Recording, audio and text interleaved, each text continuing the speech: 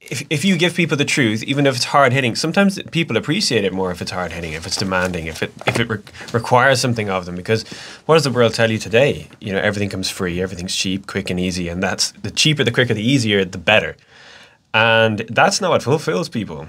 You know, and I think Jordan Peterson, people like that, coming out with these challenging messages like, you know, make your bed, get your life in order, and actually do something worthwhile, which is giving of yourself to other people. Like, I like the things Jordan Peterson says are worthwhile. It's like having a family, educating children, raising kids, doing the difficult thing. But all of those things that actually fulfill us, and people realize this deep down, are things that where we give of ourselves. We give ourselves away and we in turn find ourselves, paradoxically. Right. Yes, yeah. And Pope Francis has a wonderful quote on that. Life is good when you're happy. But it's much better when others are happy because of you. And to echo that, you know, we use St. John Paul II's definition of freedom quite a lot, don't we, in our talks. Freedom is not so much the ability to do what I want, but the power to do as I ought. And it's really, it's life altering, that kind of definition of freedom.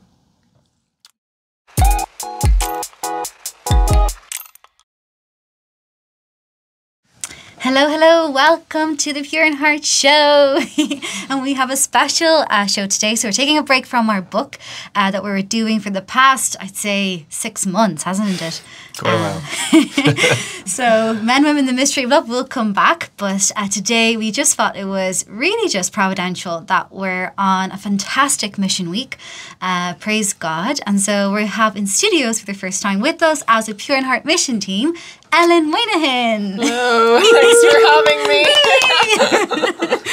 Praise God. Super.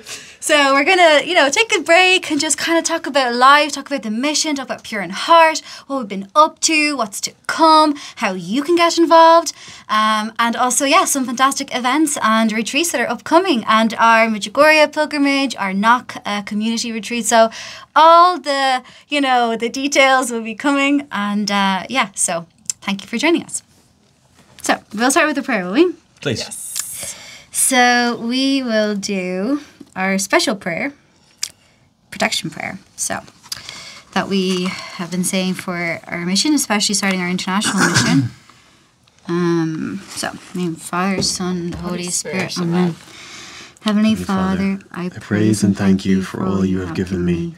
Please cover me with the protective, precious blood of your Son, Jesus Christ, and increase your Holy Spirit in me with his gifts of wisdom, knowledge, understanding, hunger for prayer, guidance, and discernment, to help me know your will and surrender to it more completely. Father, please heal my negative emotions and any wounds in my heart and spirit. Send the sword of your Holy Spirit to sever and break all spells, curses, hexes, voodoo, and all negative genetic, intergenerational, and addictive material, past, present, or to come, known or unknown, against me, my relationships and family, finances, possessions, and ministry. Father, I forgive and I ask forgiveness for my sins and failings, and I ask that my whole person, body and mind, heart and will, soul and spirit, memory and emotions, attitudes and values lie cleansed, renewed, and protected by the most precious blood of your Son, Jesus. In the name, power, blood, and authority of Jesus Christ, I bind and break the power and effects in or around me of any and all evil spirits who are trying to harm me in any way. And I command these spirits and their companion spirits, in the name of the Father, and the Son, and the Holy Spirit, to leave me peacefully and go immediately and directly to the Eucharistic presence of Jesus Christ in the closest Catholic Church tabernacle, to be disposed of by Jesus and never again return to harm me. Dear Holy Spirit, please fill up any void in me to overflowing with your great love. All this, Father, I pray in the name of Jesus Christ, by the guidance of your Holy Spirit, Immaculate Heart of Mary, Spouse of the Holy Spirit, please pray for me and with me. Amen. In Father, Son, and the Holy Spirit. Amen. That is an amazing prayer. I found it in From Gangland to Holy Land by John Pridmore's autobiography. If you want us to send it to you, well, you can either buy his book or you can email us and we'll send it on to you as well. It's a very powerful prayer for protection, healing, and it has served us greatly on our missions this year. So it's amazing. Really, really powerful invocation. Praise God. So, Alan, thank you so much for joining us. And first of all, thank you for saying yes on this crazy mission of Pure in Heart since, I believe it's been Fatima was the first time that you kind of really got involved with Pure in Heart. And then it was Medjugorje.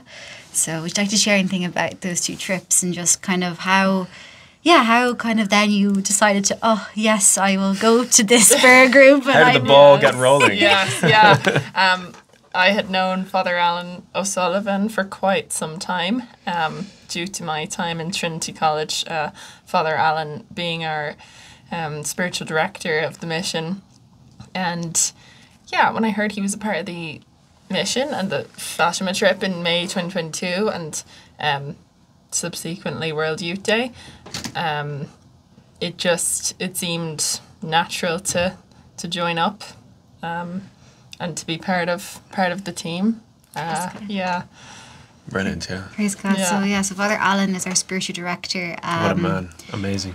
From the Dominicans, and he has a doctorate in theology of the body, and he's been instrumental to us into our formation and giving the retreats and the talks and being so literally the father of Pure in Heart. So Alan, you then joined going to the prayer meeting in September, and then in November you got really stuck in then in the office. And how's that been? Like, how's it been for you? Because it's really interesting to hear that, because I don't get to reflect on it myself. So it's great. It's great to have somebody to She's asking, what's it like working with her? Yeah. It's been a privilege, and it's sort of a great way to integrate the desire for mission with a kind of a workplace setting and that charism for administration.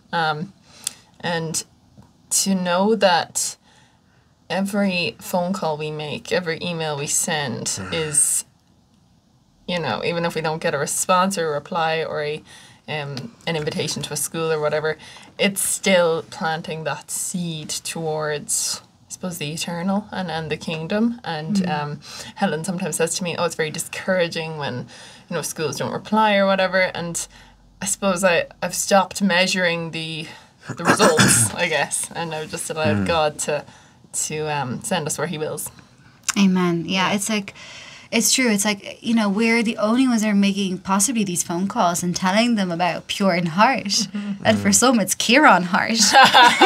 Oh, that's a good one. Yeah. It's I feel like I'm missing something here. It's a misnomer that our phone call recipients often make. I say, I'm bringing on behalf of Pure in Heart, and I'll hear the secretary say to the other secretary, Mary, Kieran Hart is on the phone.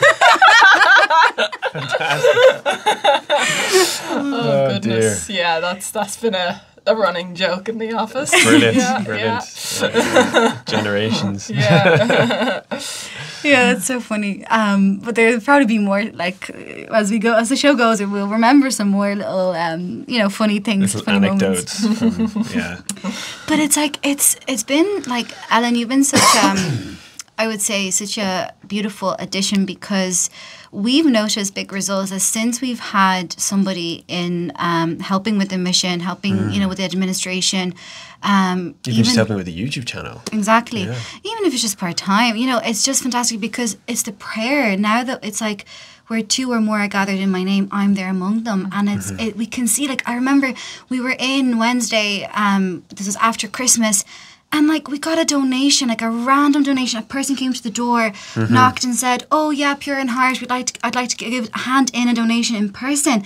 Like, had, if we weren't praying, if Ellen wasn't, if we weren't trying and knocking and asking the Lord to bless us and to give us opportunities to reach more young people and to give us providence as well, because we just rely on providence.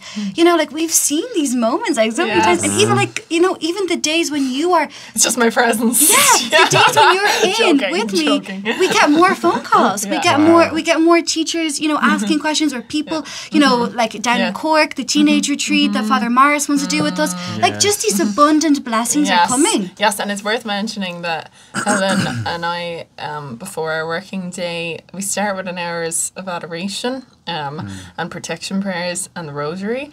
And it's really, one day she said to me, this is not so much a career as it is building up the kingdom. And I would really, echo that. And I would just say it's the integration of the prayer and the work that makes the mission so successful. Yeah. And I guess a team effort as much as anything. We saw that in Cork that day when, Harry, great as he was, he felt a little bit tired afterwards. And so it's like Ecclesiastes. It's like when one falls, the other is there to be, when one is weak, the other's there to be strong. Yeah, I noticed that majorly when we were in our Cork trip, when you came along with us. Yeah. It was a completely different vibe. It was like we were like a team. And we felt like we had like a prayer, as you said, a prayer force.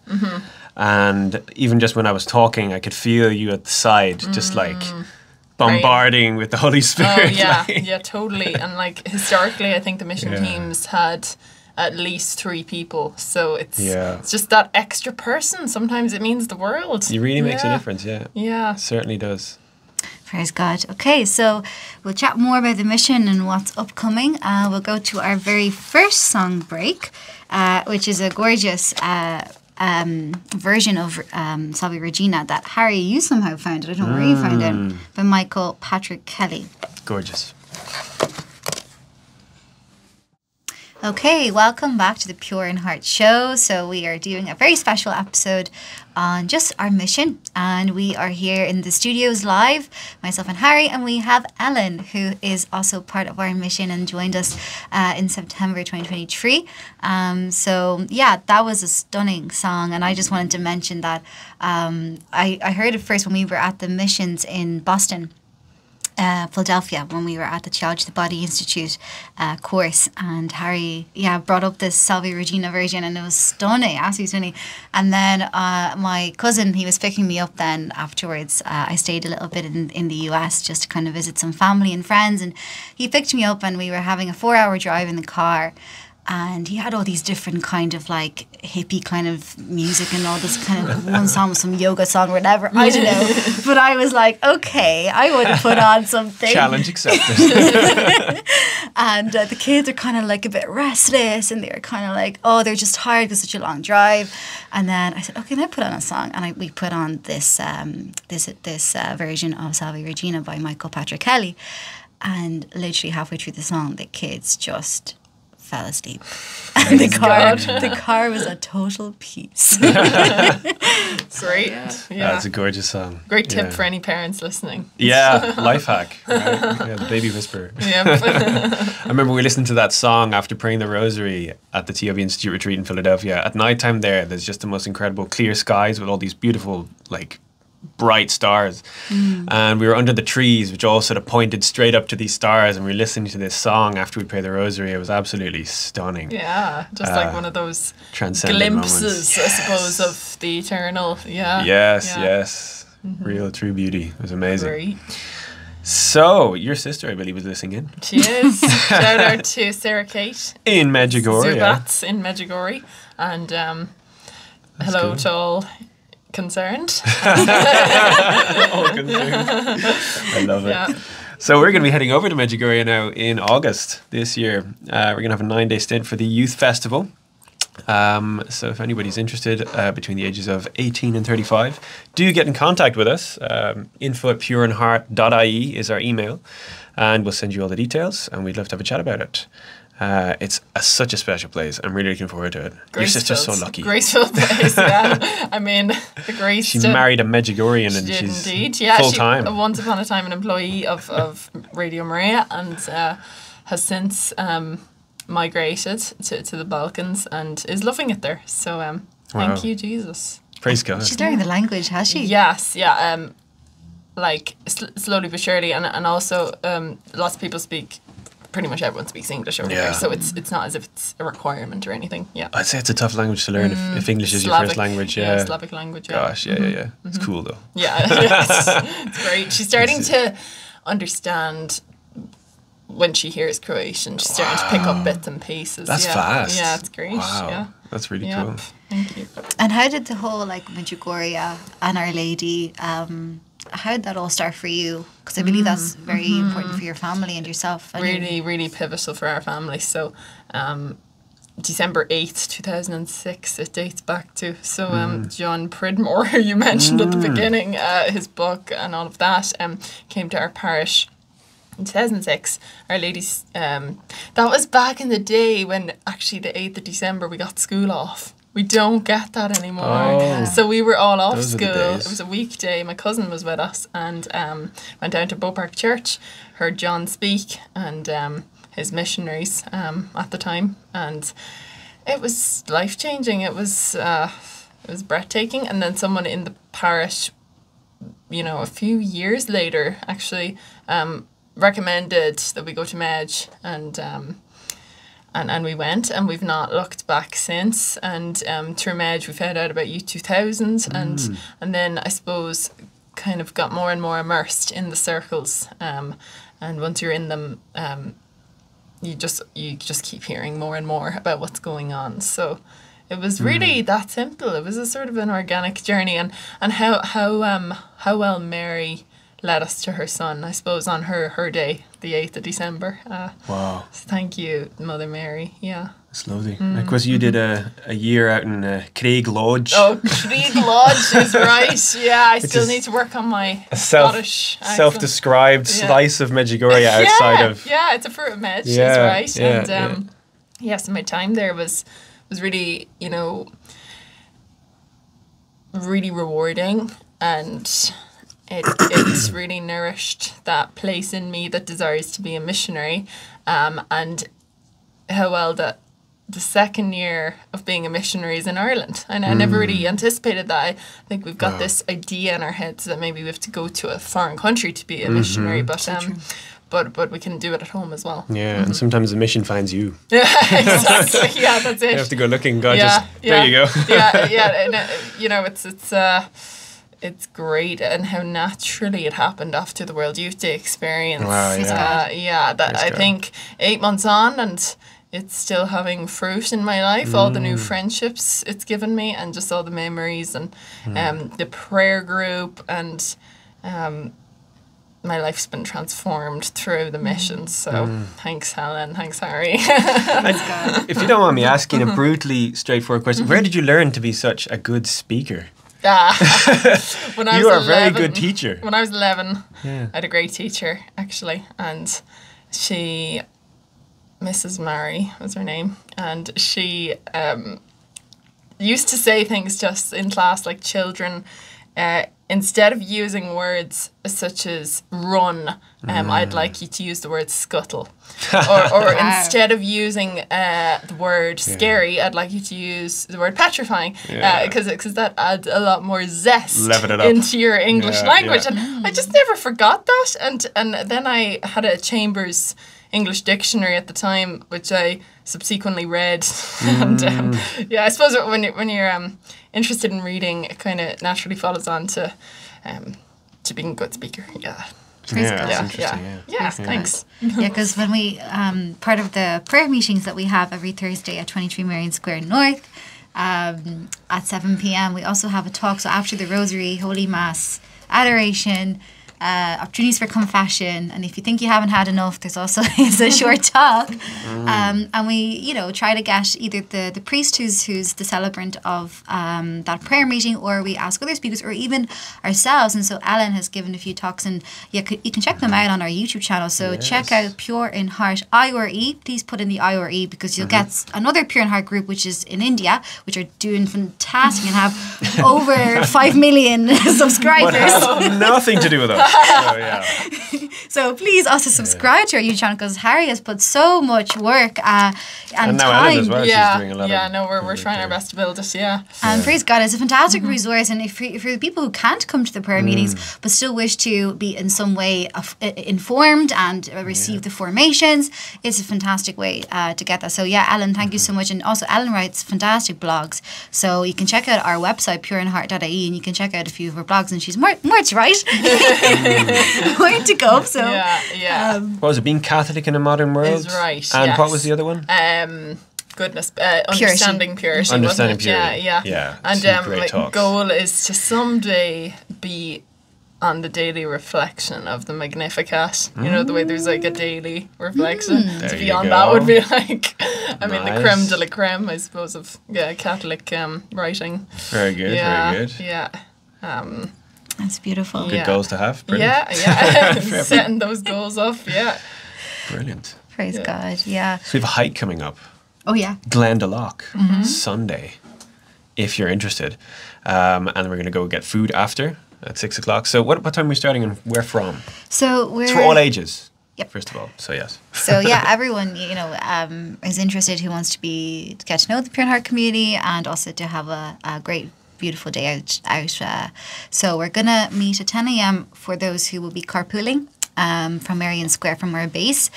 So we're aiming to be at Glendalough before 11:30. So to start the hike for 11:30. Father Thaddy, who is the Glendalough priest. He's amazing. He's a great man, very, very holy man, very devout and very solid. And he has his own also YouTube channel actually, so you can check him out as well. Glendalough God's Cottage, you can look up, and he will be the one celebrating the mass for us at 5 p.m. So we'll do the hike first. Bring a packed lunch with you because we'll have lunch on the way up, and then mass at 5, and then after mass we will head to social to the Wicklow Heather. And then, so you're very, very welcome. Please do send an email just so that we know that you're coming for the social, for the dinner. And also, if you do need to be carpooled, if you don't have a car, we also have a list and we trying to get people assigned to the cars. So, info at pureinheart.ie. Seems like no time ago at all since we did the last one, actually, which was the 10th of September. Wow, Goodness, 7 months ago now. Time flies. Yeah, it really does. This will be the first hike I'm actually going on with you guys. Oh, yes. With the whole group. I didn't go on the come last on the two. I last- came to like the dinner after, Oh, but right. I just was recovering from my leg injury, so is right. I think I'm good to go this time. Yes. Okay, wow, praise God. I thought we did one 2 years ago. Maybe you were at that before Yeah, the... that would have been the August 22. Actually, I think I had something else going on that time, so I had to go. I went on one up to Sugarloaf. Okay. Yeah, that was And the we only did other the one I TikTok did. one. We did a TikTok We did one as well. TikTok. Yeah. Yeah. Yeah, that's true. Yeah, I made those. There you And go. I mean, recent enough there, about 3 days ago, I went to Waterford on behalf Oh, of yes. the Yes, yes, mission. yes. And our fabulous Renata came with us, a Spanish girl who is involved in the prayer meeting, and just again that feeling of having an intercessor and someone in the room with you to support you spiritually, emotionally, and even gave her own opinion on some of the content I was speaking about is sort of complemented what I was saying really beautifully. And to introduce ourselves at the U2000 retreat as two people rather than just one, I suppose, gave a real team dynamic.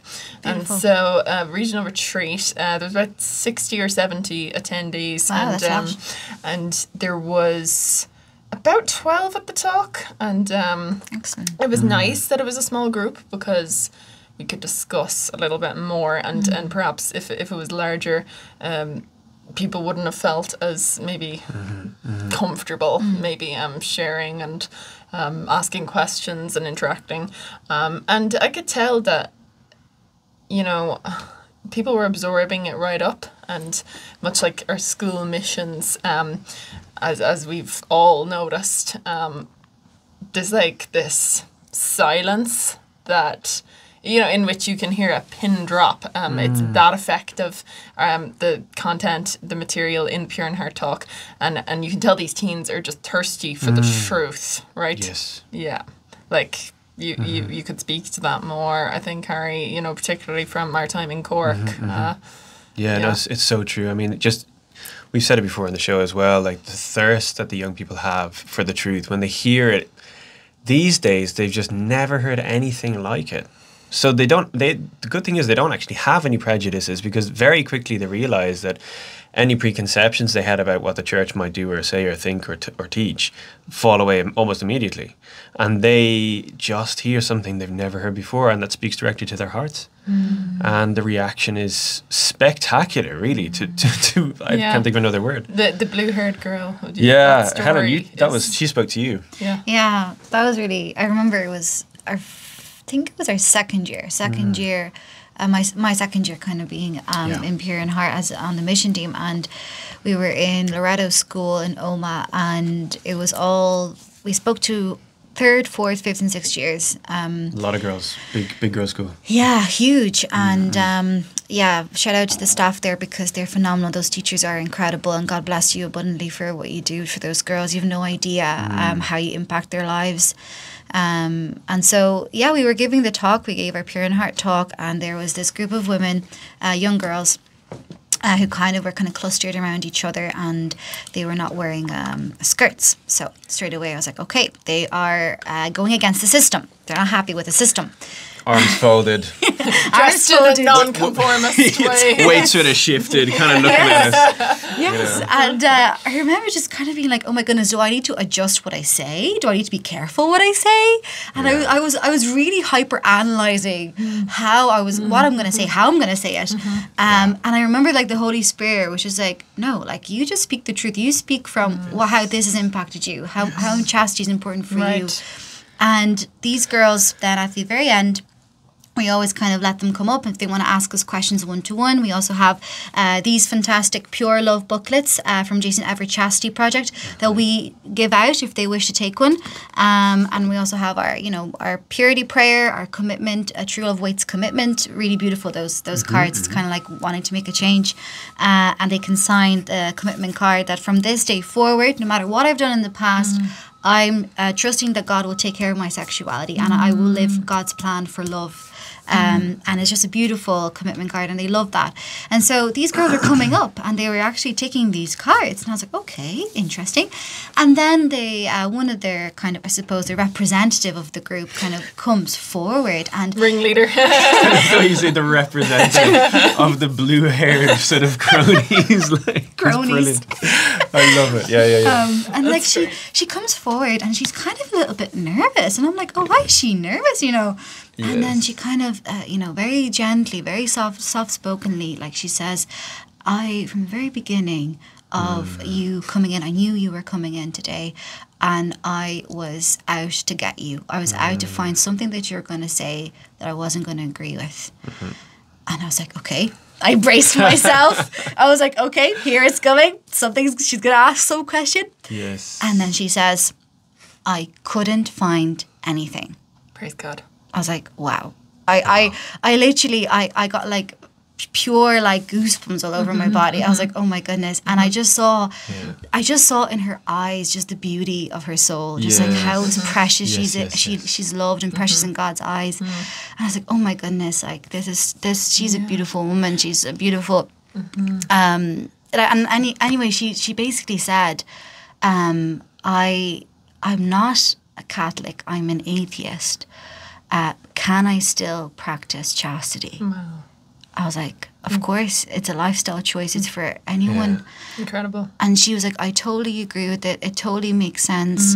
I can see my friends being used. I can see them getting just objectified. She's like, it's so wrong. It's not how we deserve to be treated. And it was just stunning. It was absolutely stunning. For these young people to hear something other than what the culture offers, it's instantly curiosity provoking, and it's instantly interesting to them. And like that at the beginning, you sort of said, oh goodness, will I adjust the message or will I adjust the content of the talk a little bit?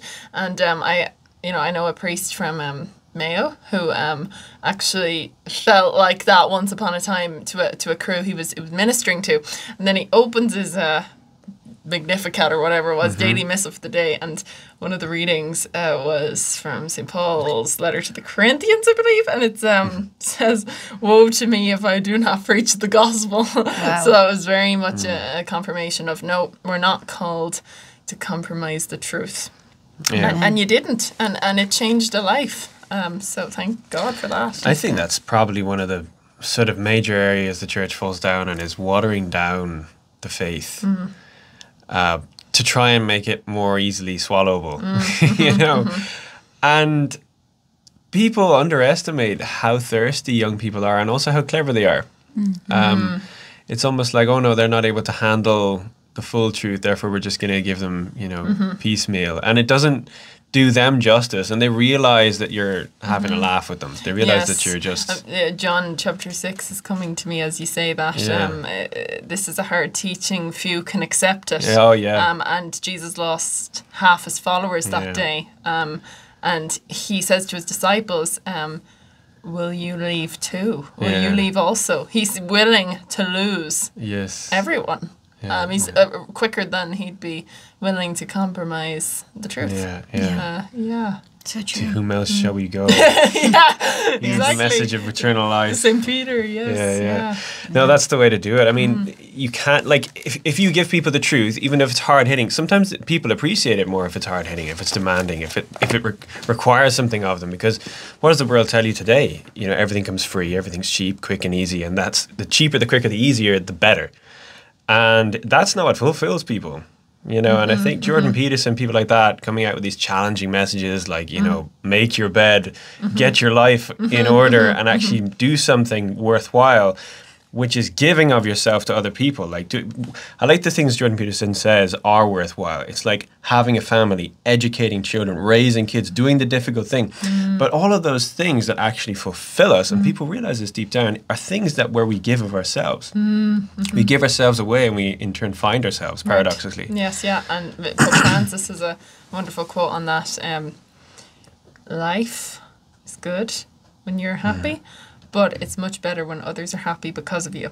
And to echo that, you know, we use St. John Paul II's definition of freedom quite a lot, don't we, in our talks.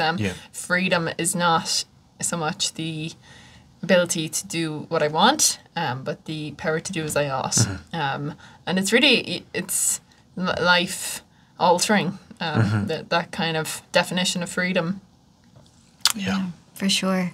And speaking on missions, we're just being really abundantly blessed, like we've said before. And 2 weeks ago we had a teenage retreat. It was the second one that we've done in Dublin at Marion Square, and we had 34 teenagers come to it, and you could see like just how filled with joy they were for this. The gospel just set them free, the truth and the meaning that they found out and are learning, and still so much to know more, and they're just so enlightened by it, and you can see it's just the weight off their shoulders has gone off, and they're just there's such a there's a stark difference between the teenagers that come on the teen day retreat versus the teenagers that we speak to in schools. Yes, you can see the difference, and it's to do with the faith, it's to do with knowing the truth, knowing the message. It just sets you free, and you have the ability to just enjoy your life to the fullest, to live it for others, and not to be bogged down by what the world thinks or what you're supposed to do, or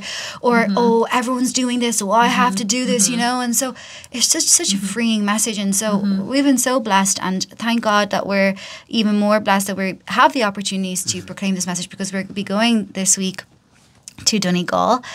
So we are asking for your prayers. We have we can send you, we have a Google Doc form, like a Word document that we can share, that we've been sharing to different group chats, asking people to be part of our intercessory team, because it's through prayer the souls are touched. If we don't do the prayer, like we know, like if you don't know what spiritual warfare is, come into Pure in Heart, you know. Come on to the mission team.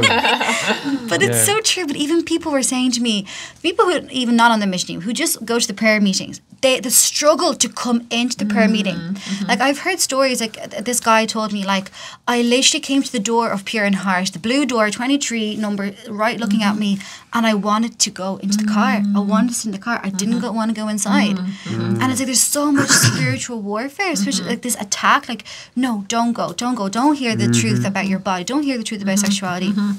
Yeah, certainly. And there's one of the great, I suppose, meeting points of that cosmic battle between good and evil is human sexuality. It's the relations between man and woman.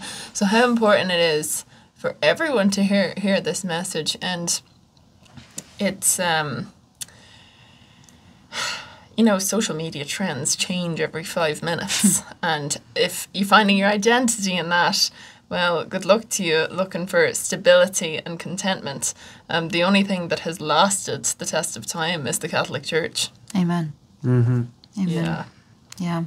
So please God, our talks to the two schools in Donegal and the youth group in Letterkenny as well, that please keep that in your prayers. And again, if you do want to be part of the intercessory prayer team, please send an email to info@pureinheart.ie and we'll send you that you can be a part of this intercessory prayer team and pray for our mission, pray for the young people that we'll be speaking to and meeting and coming into contact with. But it's so true, like the war, like it's just like hearing Alpha Youth and hearing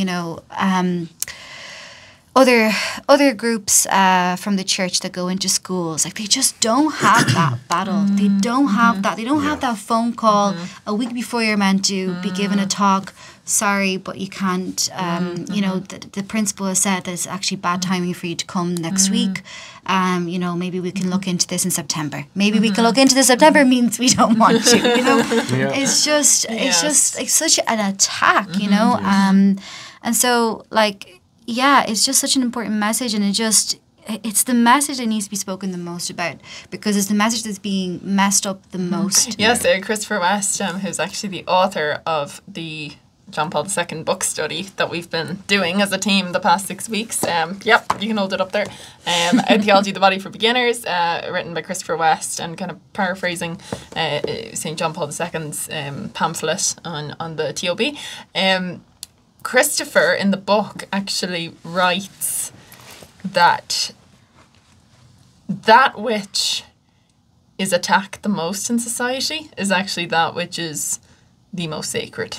So if you're looking for what is most sacred to God, to humanity, to the meaning of the world, it's that which is most attacked, which is namely the body, sexuality, relationships. It's a deeply tender part of our human existence, and of course the enemy is after it because he knows family is the domestic church, and family is what will influence the course of many souls and then their journey towards God. Yeah, I mean, the devil, he's going to hate marriage because that's an image of Christ in his church. And obviously the devil wants to separate God from his spouse.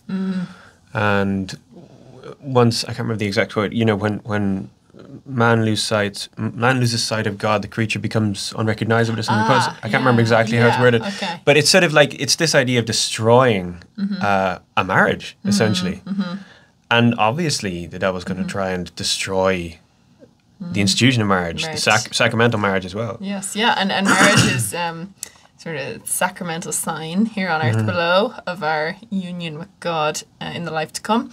I've only recently learned this through the book as well, that in heaven we're not given in marriage, we're not received in marriage, because that, well, I suppose that eros we have here on earth below is a prefigurement of the union with God to which we are called.